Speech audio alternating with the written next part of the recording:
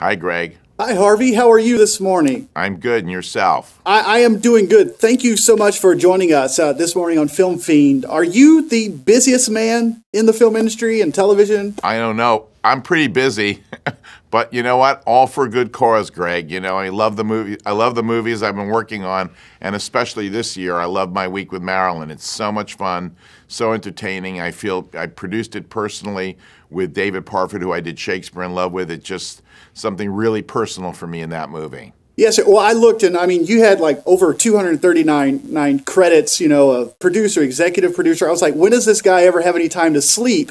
And then you're making this movie, you're taking your personal time to come out and kind of promote it. And when you take on a subject or a person like Marilyn Monroe that everyone has, a certain idea of what she was, you're kind of showing maybe a different side with the story of Colin Clark that, he published like this extra week of his real true thoughts with her. Yeah, I mean, I think this is an incredible idea to me that a 23-year-old boy works on a movie with Marilyn Monroe. She breaks up with her husband, Arthur Miller, because he can't take the pressure of being kind of Mr. Monroe. And this boy tells her the truth, and he's 23, and she says, I'm 30, I've been married 3 times. I never had a date. I had my last date when I was 16. And it's kind of like this incredible romantic, they're like 2 teenagers, they go skinny dipping, they, go to the library. I mean, just so romantic and enchanting, their relationship. And I love watching the audience laugh because it's funny too, and I'm really proud of the movie. Well, that's good. I mean, it looks beautifully shot. I mean, everything, it looks like it's so well done. And then, just the way that you see, I just like being able to see maybe a more human side, I guess, is the best way I could say it. Yeah, I was offered the other movie. There was like 2 projects. One was the really serious suicide Marilyn Monroe.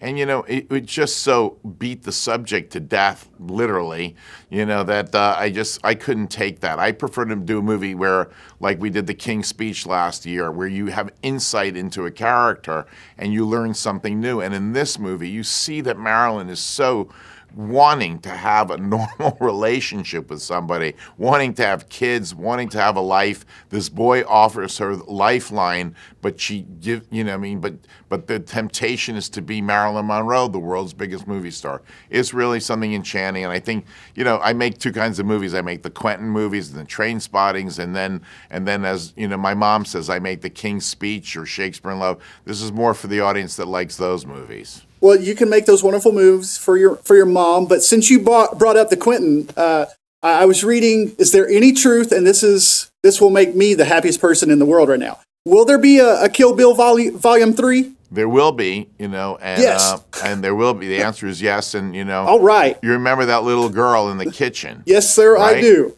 Okay, yes. just remember her, and remember that we had this conversation. And of course, I'm sure nobody's listening.